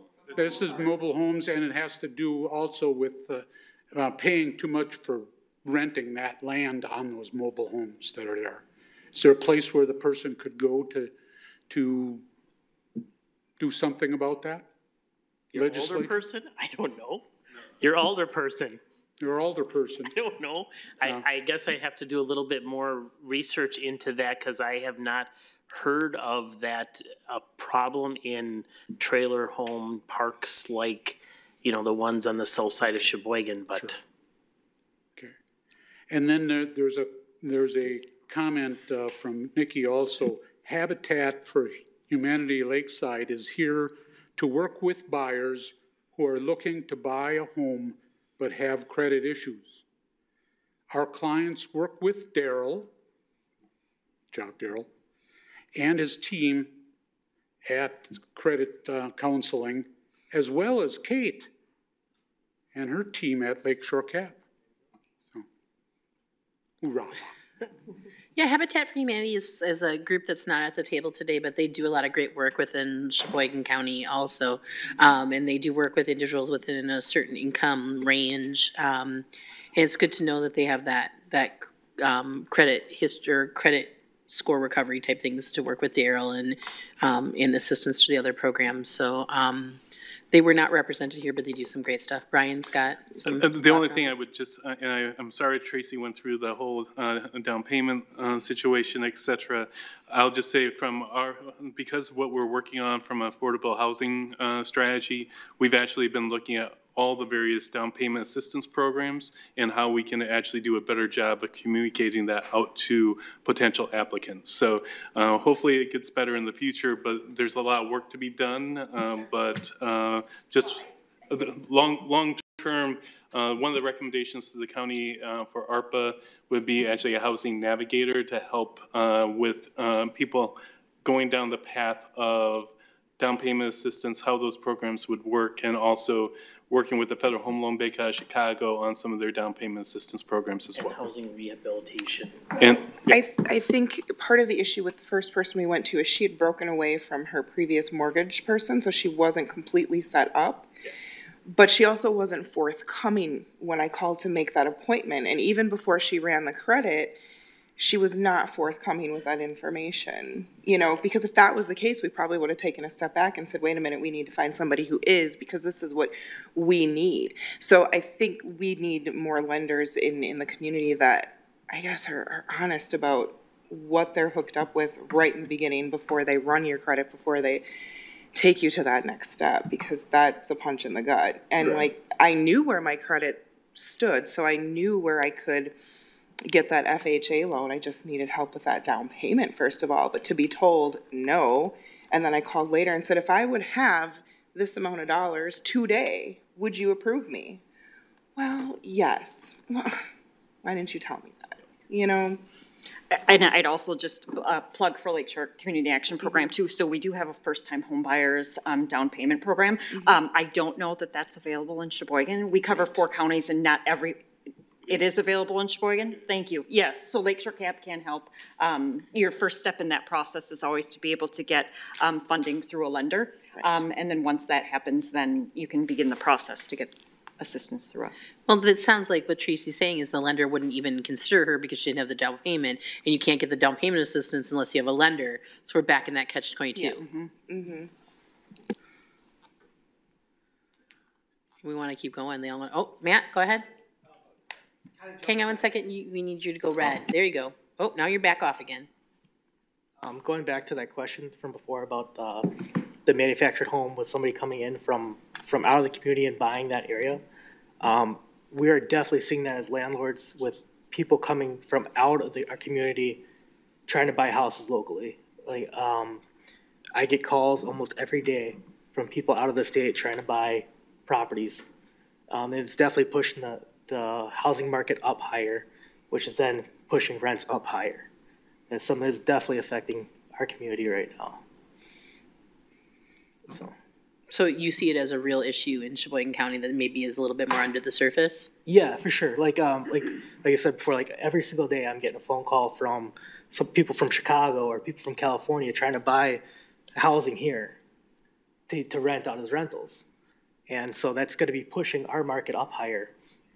It's also, I would question, with more the landlords being not local like they are now, I would question the quality of housing that they're going to provide. You know, as far as upkeep and maintenance? Yeah, I would just, I think that the landlord that sees this property is going to care about his property a lot more than somebody from Chicago or California, which there's a huge uptick in them buying property here. So that doesn't sound to me like something that we can necessarily stop from occurring. I think the question that Joe presented included ordinances around preventing that from occurring. Is the city of Sheboygan or the county have anything that runs that would make sense for that? Does anyone know of any legislator? Like, it sounds like someone had an idea that this occurred elsewhere and there were possible. It sounds like a rent control thing.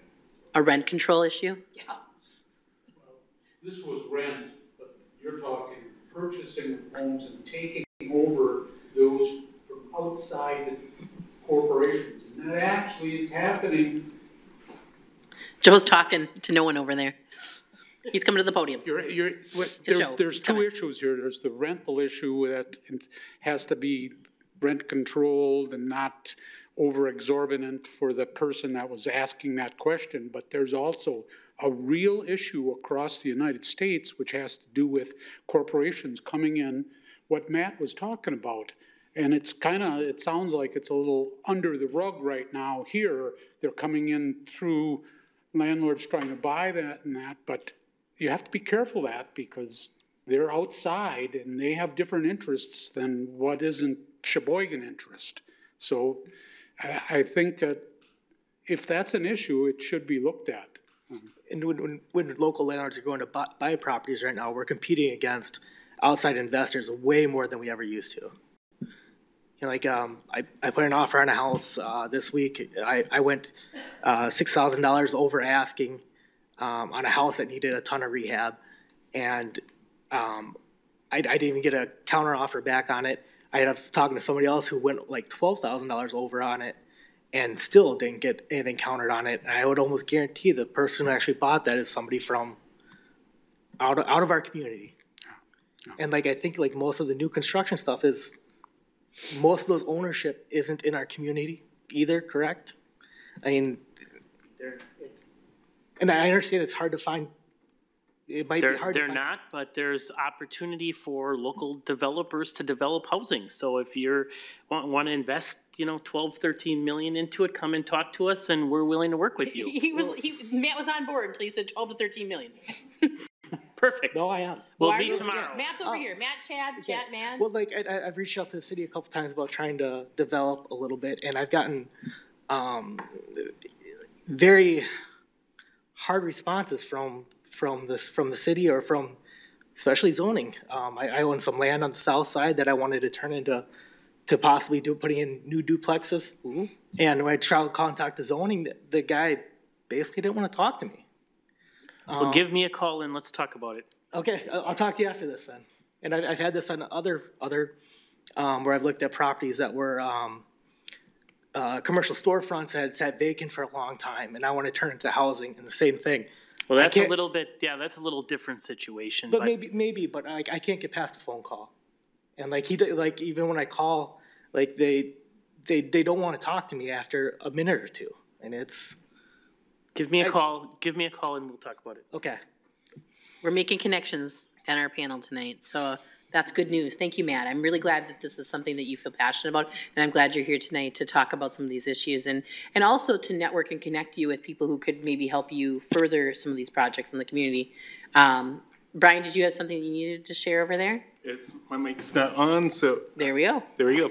The only thing I will mention is that we anticipate that in the month of April, that the Economic Development Corporation will actually run a affordable housing workshop to get more people educated on how the tax credit deals work that we have these outside people coming in and investing in, because a lot of those dollars are coming in from the tax credit, selling of the tax credits, and the amount of equity put into those deals is a lot lower than most people think.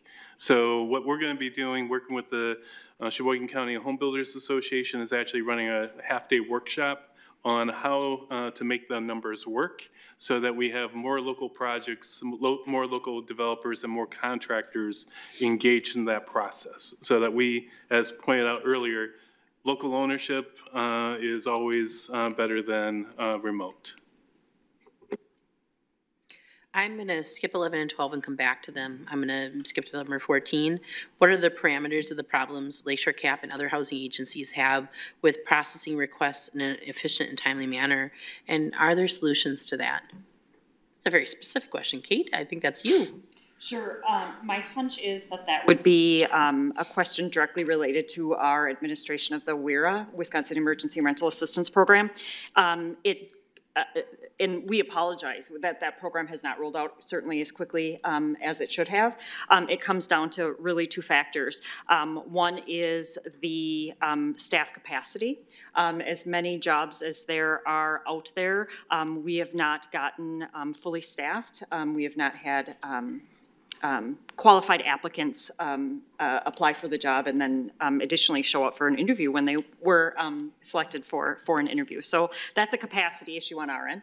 The other issue is the need, right? That the need for that type of program and our inability to process things in a timely manner has just created a long wait list.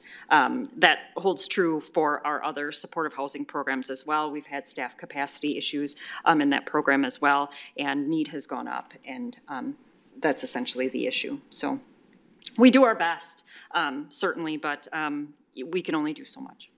So what Kate just said is, if you think that you're qualified to support Lakeshore CAP and would like a job, there are some openings, and they'd love to have you on board. We are specifically hiring for staff for the WERA program, and probably have maybe 3 openings and specific openings in Sheboygan. So look on Indeed.com. We might be networking farther than we thought, huh? Connecting people with jobs in our community. We're going to go, and I'm not sure if this question was necessarily answered, but how will the ARPA dollars impact the wide spectrum of housing needs, homeless to those unable to find housing, renting and buying homes, both for affordability and workforce needs? So I feel like some of this was already answered, but if you'd like to touch on this again. Can you take question 15 and question 18, because they're both related to ARPA and Sure. housing and then, issues? Number 18 would be our American Rescue Plan Act funds being used to address housing issues in Sheboygan County. If so, what specific areas will receive funding? So 15 and 18 are definitely connected. Thank you, Chad. So oh, there we go. So related to the county ARPA Housing Task Force, so we had a task force of 21 people, met over 4 months, 7 meetings. The recommendations coming out of that related to housing would be, one is tied to creation of more affordable housing units, entry-level housing units, primarily single-family, but doing a mixture of apartments as well, working with the tax credit projects as well. Just because going back to the affordability, older homes are where you're going to get the most affordability. Tied to that component is there's a second recommendation, which is a home repair loan program. So it's a revolving loan fund for housing repair. We've tried to allocate enough for 35 housing projects per year. So that we can try to upgrade some of the existing housing stock. And then the third component tied to ARPA would be down payment assistance. Most of the down payment assistance programs right now are tied to 80% of the area median income. What we're proposing and using of ARPA dollars would be 80 to 120%. So if you're even above the area median income, you would have the ability to have the potential for down payment assistance.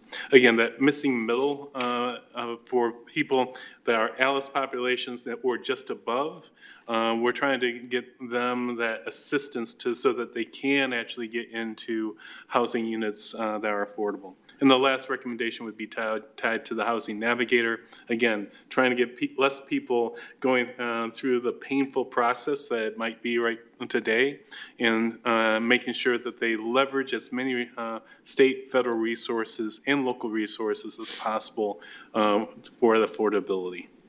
So what I heard you say is, number one, if you're interested in learning more about ALICE, you can see our first town hall meeting. And secondly, that goal really is to make sure that people like Tracy don't have to go through the experiences that they did. And if you want to learn more about in-depth about the ARPA, watch the third town hall meeting where Brian presented it. Yeah, just watch them all. I mean, like, for real, they're good. They're fantastic. Brian, I heard there was a meeting today to talk about ARPA money before our meeting. How'd that go? So the county executive committee met earlier today they had 6 task force, and I'm not going to try to list them all.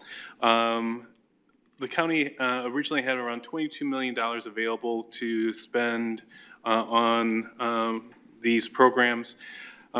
Based on needs, they have spent $7 million on operational needs within the county. So that would leave around 15 million left for these 6 task forces to look at. So over the next 2 months, the county board and the various county committees will take all the recommendations from child care to mental health to transportation. I said I wasn't going to do this. Workforce development, affordable housing, and I think broadband. Thank you. So that more than $15 million of requests. I'll just tell you the housing component, we're over $5 million in requests. So the question will be how that process happens, but then if there's an opportunity for the city and the county to actually collaborate on any initiatives with each of their ARPA dollars, that's yet to be seen, but hopefully there's some potential for partnerships. But again, it's a 2-month process at the county level for any decisions on how they will allocate dollars. Thank you. Are there any affordable housing options being considered for the Aurora Hospital space on North Avenue once the building is removed? Chad. So the redevelopment agreement that the city of Sheboygan has with Advocate Aurora prior to the start of the new construction of the hospital requires that the repurposing, so it'll require the building to be completely demolished. And it also requires that the zoning to stay consistent with the zoning around the surrounding neighborhood, which is neighborhood residential 6.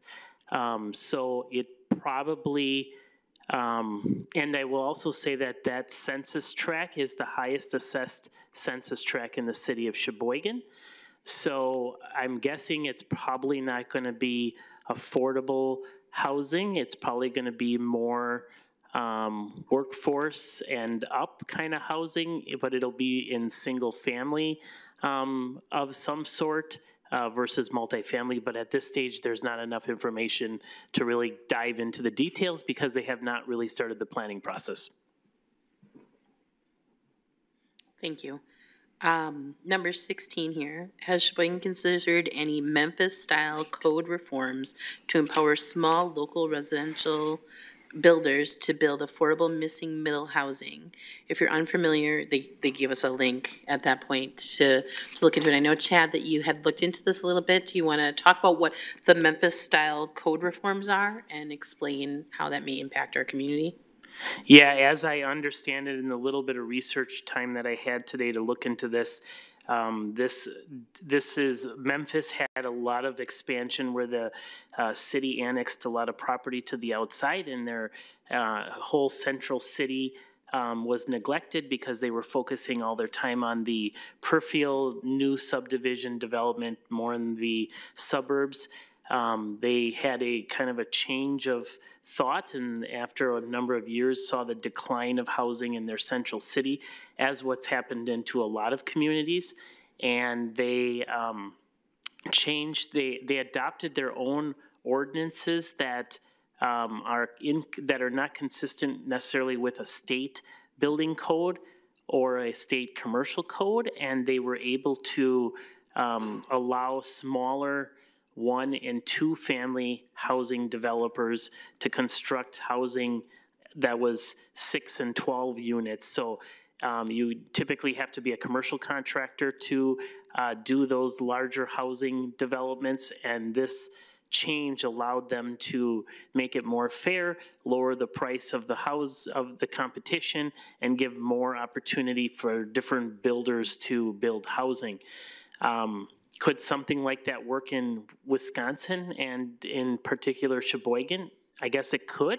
This would be another reason why we'd want to connect with our state legislators, because state statute right now requires municipalities to adopt the state building code, and that would have to be changed in order to allow municipalities the opportunity to generate their own code and enforce their own code versus adopting what the state adopts.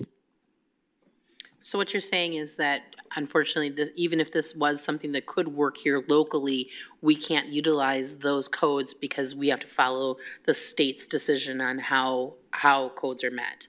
That is correct. The state dictates what types of codes we can do and puts requirements that we can't be more restrictive than what the state is, and those types of things are less restrictive or whatever. So it really, the state really designates that as part of the state statutes, and those would have to be changed in order to get away from it. I didn't have time to look and see what they do in the state of Tennessee where Memphis is. Maybe they do have some more flexibility that allows them to go against their state, but we do not have that flexibility. Thank you. One of our newer questions was, are alderpersons aware of resources available to people in their areas and in those others in the community? So I don't know if anyone at the counter here is an alderperson, but Chad has some ideas around that as well. I'll refer to Mary Lynn because she's a past alderman, but what I've seen happen over my 15 years is in the city planning department is we try to educate the alderpersons on available resources out there, but most of the time if they don't have those resources, they'll reach out to city staff and find out what those answers are, and either city staff will get back to the constituent or the alderperson will. So I'd be curious to know where the concern of this this question came from, because unless the elder person is not answering questions, but most of them will connect with city staff to try to get the answer and move forward from there. So I would value what former alderperson Donahue would have to say.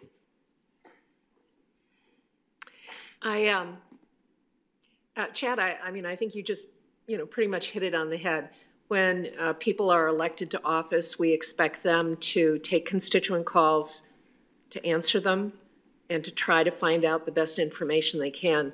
In the 9 years that I was an alder, I found that, number one, you get a lot of constituent calls. Number two, most of them are pretty interesting. Number three, a good share of them are solvable. There's some that just aren't. But, and my resources, just as Chad pointed out, is to go to city staff and find out the answer, or connect the constituent with the person in the department that could solve the problem. So the police department, DPW were typically the two most often places where you needed to make those connections. So when you are listening to alder forums or whatever, that's something you can ask the candidates. In addition to that, if we're looking at more like housing-related resources, not necessarily code or Department of Public Works questions, Mental Health America has a really handy resource guide on their website. You can go to mhasheboygan.org and you can look up anything. You can find resources on just about anything in Sheboygan County online. They used to make paper books of those. I think that they've mostly gone away with that because resources change so pretty often. But if you're looking for information around something that you maybe need a resource for, that's a really good place to start. In addition to that, United Way has 211, and you can call 211, and they have a whole slew of resources available at their disposal that they can give you. You just press 211 on your phone and you'll end up with someone from United Way to support you through those resources as well. So if your alderperson doesn't have the answers that you need, or the alderperson are in this town hall and they're looking for more places to find resources and information, those are two of like your go-tos, 211 and the MHA Sheboygan.org resource guide for any non-public related issues. Right, although typically your alder is going to be focusing on city issues, but those are excellent resources. Yeah, you never know what you're going to get with those interesting calls, though. Yeah. So, any number of things. So, really honestly, at this point in time, we have two questions left, and I believe Mary Lynn's going to probably be able to answer both of these, so I'm glad your mic's still on, just so we're clear. How do legal evictions work? And I'm actually going to stick the next question right with this, which is, what can be done to change the process of terminating a person's tenancy without cause? And it seems unjust to give someone 28 days to find a place, pack, and secure funds to relocate in such a short time frame. So both of those, I think, are fairly connected. And Mary Lynn, I know that you have a lot of answers to that. Yeah. And I'm going to try to be quick. I know we're kind of over our time limit here. I will tell you that the legal eviction process is somewhat complex, and there's simply no way I can go through that right now. We rely on good landlords like Matt to be informed and know what has to happen. That being said, there are a lot of landlords who just aren't acquainted with what you need to do to terminate a tenancy. So I'm going to just focus on three things. One, a legal eviction, not illegal, a legal eviction must start with a written notice to the tenant. The timing of that notice and what's in the notice depends on whether it's a month-to-month tenancy or a tenancy for a period of a year or less. But there does have to be that written notice. The landlord can't come and say, June, it's time for you to move out. I want you gone in 14 days. Can't do that. Number two, the tenant actually has to get the notice, so it has to be properly served. And that can be somewhat complex, but step one and step two. And the third thing is, and this is where I think people, tenants in particular, number one, are frightened, and number two, just maybe not informed. A landlord has to go to court to get a tenant evicted. There is no self-help eviction in the state of Wisconsin. And that is done by filing a small claims action, and there's a process to that. If the landlord gets a judgment of eviction, where the judge signs an order saying, you know, June, you need to move out, the landlord can't just go and start moving people out. The landlord has to get from the court something called a writ of restitution, and the sheriff is involved with the service of that writ in order to move people out. It is a grim, unhappy process, both for the landlord and the tenant, but self-help eviction, moving tenants' property out on the street, those kinds of things that sometimes landlords say that make people so frightened are just simply not legal. Now, that ties me into the second question is, do I need to get notice of why my tenancy is being terminated if I have a 28-day or, you know, month-to-month tenancy without a written lease? And the answer is the state law does not require a reason given in those circumstances. For 5-day or 14-day notices, yes. And again, I don't want to get into the weeds here because it is a complex process. But the law would have to be changed to say you have to give reasons in a 28-day notice kind of situations. There is federally subsidized housing that Chad has alluded to. There's Section 8 voucher programs. The Public Housing Authority, bless their heart, and Joe Rupnick, who is magnificent. There are federal rules and requirements that lawyers love. I mean, I'm looking for technical defenses, you know. I'll use what I can get. But generally, in a 28-day, month-to-month kind of tenancy, there's no requirement at all. What I say to people is the landlord, if he's properly served the notice, you have 28 days. If you aren't out at the end of that 28-day period, the landlord must then file a small claims action to have you evicted.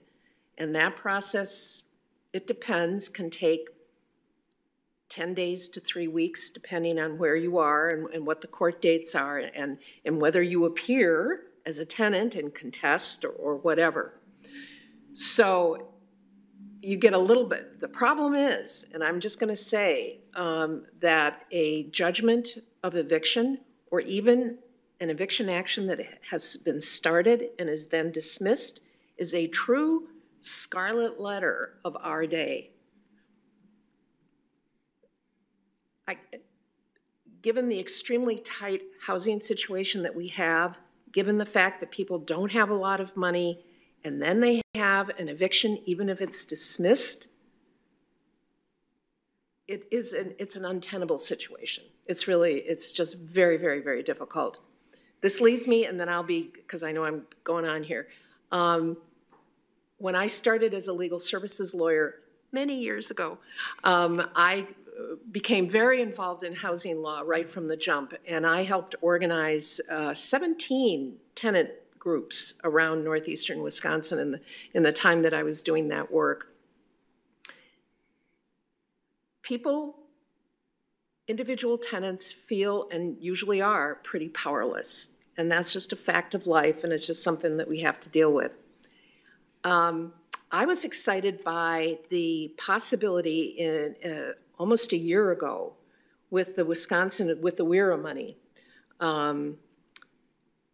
that lawyers could get involved in tenancy and terminations and evictions and actually have a tool.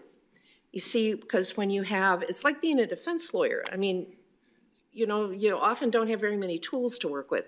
Well, if I can say to a landlord, we can actually get you rent. We can get you back rent. We can get you forward rent.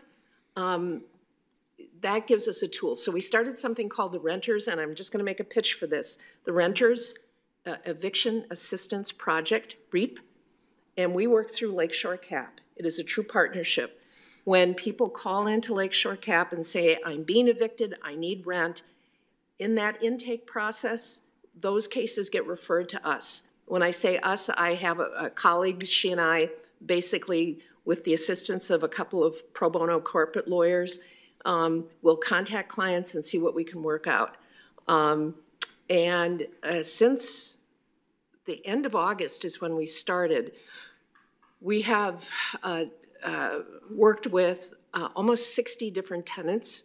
And so it's been really fun. And for me, I get to go back into court, which I haven't done for many years. And I have actually had some victories. Whoa. It's like, maybe I could get back into this. But we also have,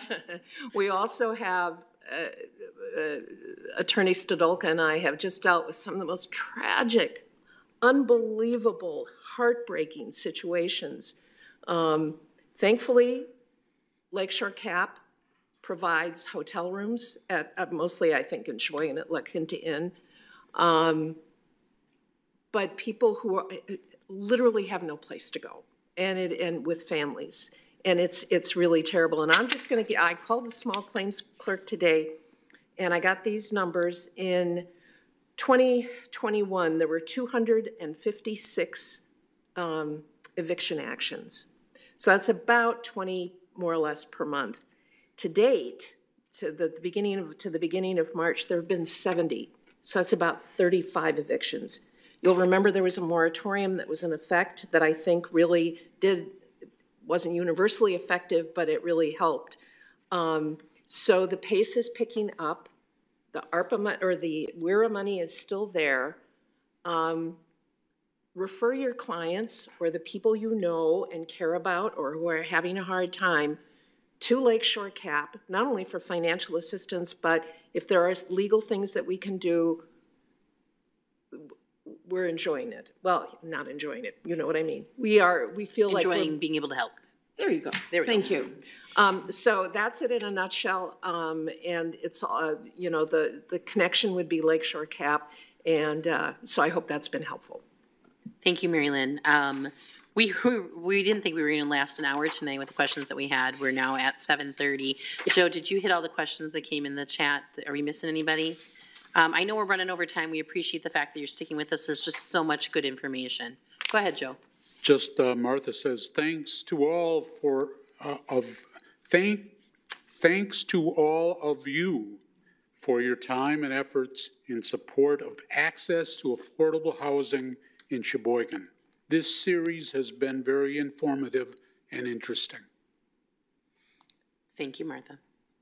I do want to thank everybody in the panel tonight who's taken time out of their day to come here and present this information to our community, and also who attended and participated in all of our town halls. We really appreciate everybody in our community and everyone on this panel for all of the great information that they presented this evening. So from the Sheboygan County Housing Coalition, thank you so much. We really appreciate you. And I wish you all a great night.